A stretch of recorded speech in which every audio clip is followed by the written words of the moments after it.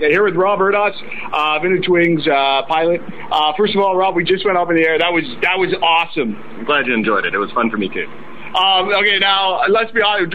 Was I like the wimpiest person that you've ever taken up in the air? Absolutely not. You know, it's a completely new world for people, and that's how you react when you're upside down for the first time. Yeah. Oh man, it was crazy. It was hot. It was like muggy in there, and then the G-forces. They felt like they were pulling my face down. Absolutely, and they're pulling the blood down out of your head, and they're making you compress in your seat. Like I said, when you open the throttle, dramatic things happen. It's a new world for us.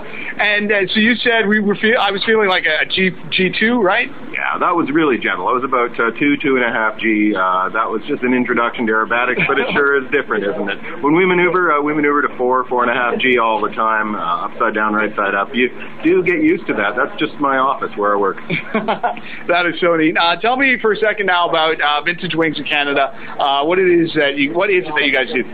Vintage Wings is a charitable foundation based in Gatineau, Quebec, near Ottawa, and we have a collection of really special aeroplanes with historical significance to Canada and Canadians from the era around World War II, a little before, a little after, and these airplanes keep alive in our memory the sights and sounds and the experience that people had when they were using those airplanes to win a war.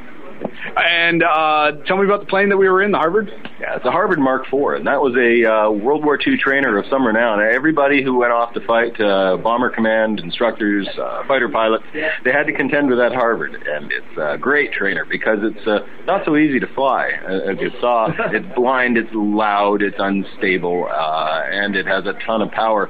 So when you unleash all that on a student, he's going to really have to rise to the challenge. It was such a great trainer, it was used until the late 60s in just about all the NATO countries.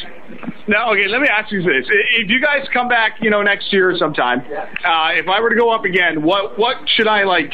Can I eat something that would make me stomach it a little better? Yeah, people always ask that. I say just go flying. It's an environment that you habituate to with time. The second flight would be easier than the first. By 15 flights, I'd probably let you go solo.